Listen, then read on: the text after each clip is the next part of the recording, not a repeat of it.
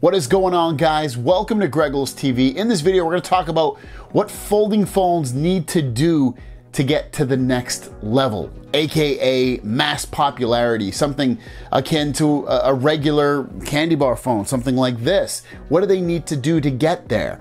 And I have a list of things that I think will get them there, and I still think we will get there. I just think we're 4 to 5 years away from it. I think most people will buy some kind of folding or flipping phone. But without further ado, let's jump into the video. So the first thing that needs to happen to folding phones to get to mass popularity is Apple needs to create one. A lot of people, Apple makes up a huge percentage of sales in America and rest of the world. And they need to make a folding slash flipping phone. And if that never happens, then you're probably looking at folding phones maybe never becoming huge. A lot of people buy into what Apple does as a company in terms of the technology and things that they provide. And if they come out with a folding or a flipping phone, it's going to be absolutely huge. People will flock to this. And especially with Apple not really changing much of anything in terms of design over the last 15 years for the most part, it would be a great big boost in popularity to their brand and also the brand of folding and flipping phones. So I think Apple truly, and there's rumors they are, going to come out with a flipping tablet or folding tablet within the next few years. And then I would say a phone, it's probably going to end up being some kind of folding phone, more so like a Flip 4. Next, the price has to come way down. We're still, at least in America, to get a folding phone, if it's not used or whatever, they come out at $1,800 for the most part. We really need to get down to closer to $1,000. Realistically, maybe $1,200, but in order to get to mass popularity, you have to get the price much, much lower. Now, whatever that means, it has to get there. But I think if you get into the 1,000 or less than 1,000, especially for a folding phone like this, you're in better hopes of getting to mass popularity. Obviously, flip phones are already under $1,000, and even for those, I think they would need to get into the $600 to $700 range in terms of a really good flip phone to get to mass popularity. But yeah, for folding phones, definitely about $1,000. Now for folding phones, they need to get thinner, they need to get lighter. For me, I'm used to all that stuff, but a lot of people put a lot of weight, no pun intended, into lighter things, into skinnier things.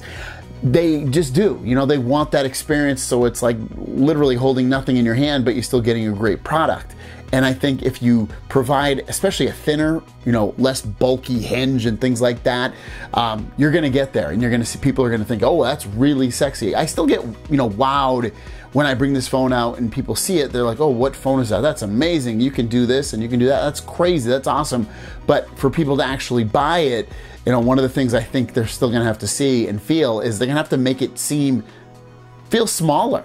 People want sometimes a smaller device, and if they can do that with this, with the thinner and with the thinner and the less weight, then I think you're halfway there. Physical reliability needs to massively improve.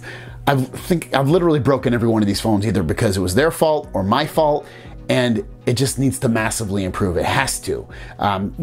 You don't see that. Everybody breaks phones, don't get me wrong. It's not like candy bar phones like these don't break. They do.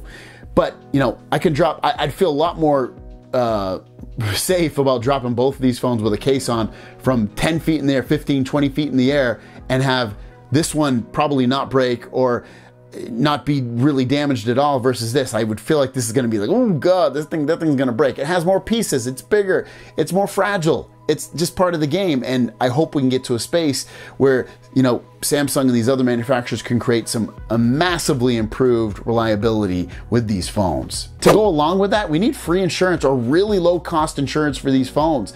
And also, if you do break it, it has to be a lot less in terms of price. We have to get there. And if they offer that, I can see us getting to mass popularity with these phones. And then lastly, we need to see multiple variants and multiple companies build these. Now we have a bunch of companies already build these, but we need like literally everybody that makes phones to make these phones so that there's more companies and more people buying these phones, so the cost of materials goes down. And then also having multiple variants, a budget version, a pro version, a plus version, whatever it may be. So you have all these different pricing tiers to suffice and make multiple people happy for these types of phones. We need to get there. And that would, again, massively help with the overall sales and popularity of folding and flip phones. So let me know, did I miss anything?